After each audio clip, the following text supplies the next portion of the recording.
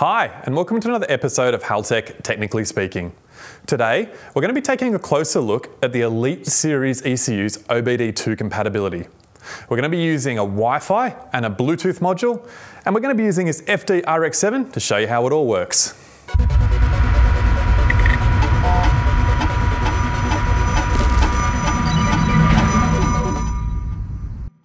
The Elite Series ECUs are obdII compliant.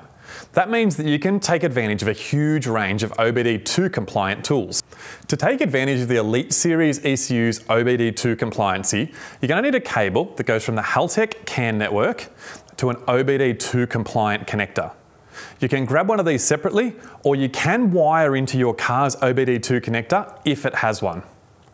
Once you've got this cable set up, we can add either a Wi-Fi dongle or a Bluetooth adapter that's going to plug just straight into this connector, and we're ready to go. For the example today, I'm going to use this Wi-Fi adapter that we picked up off eBay for about 10 bucks. Even though we're using a Wi-Fi adapter today, just keep in mind that whether we're using a Wi-Fi adapter or the Bluetooth module, the hardware-wise, they're exactly the same, the way they plug into this connector for the Elite Series ECU. The only difference is when we go into our app to connect to it, we'll just have to let the app know whether we're using the Bluetooth or the Wi-Fi. Now that we know what these modules are, let's plug them into our ECU, go online with our app and see how they work. Okay, so we've pulled the ECU out of the kick panel in this FD, and all we're going to do is plug in our Haltech CAN to one side.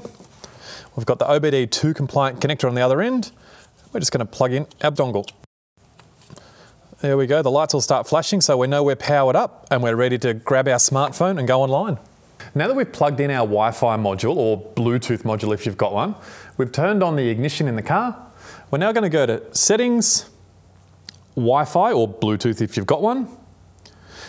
This will show us all of our discoverable Wi-Fi networks in the area. So we've got a whole bunch here. We're going to pick this one, Wi-Fi obdII. If we click on that, phone should pick it up. And it does, so now we're online with it. So now the phone is actually connected to the Wi-Fi or the Bluetooth module. Now that we're connected, the next step is to fire up the app that you're going to use to connect to your Wi-Fi or your Bluetooth module. In this example, we're going to be using the Dash Command app. There's plenty of different apps that you can get, so have a look at the app store to see which one is suitable for you. Personally, I really like the Dash Command one. It's really fast, very reliable, with very few dropouts. Hasn't given me any trouble yet.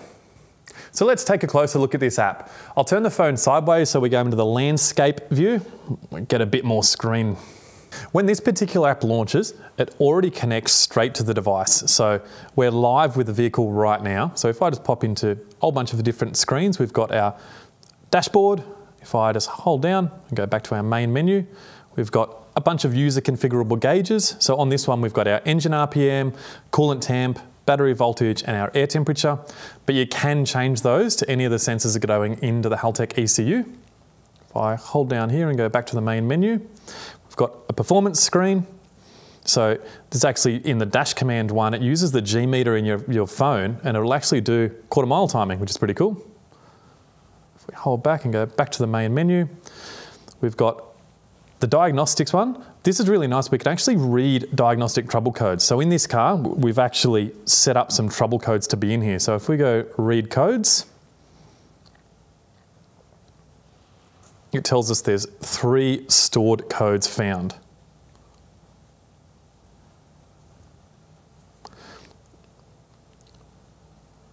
So if your engine check light comes on, you can use this app to see what the codes are. We can go through and we can read them and we can also clear them. No pending codes. We come back to the main menu. We can also go to a skid pan style display that uses the G meter in the screen. Back to our main menu. And we've also got a racetrack function that actually draws a track map for you using the app.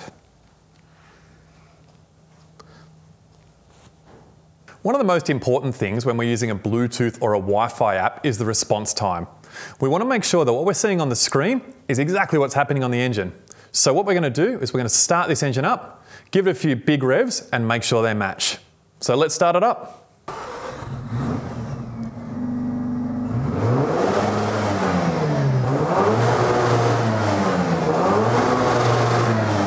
go, that'll do it. Bring it back to idle.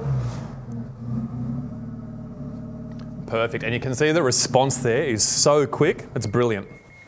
So if you've got a Haltech Elite Series ECU and you don't want to replace your whole dash, but you still want to see the information out of your engine management system, you should seriously consider a Wi-Fi or a Bluetooth module with one of these apps.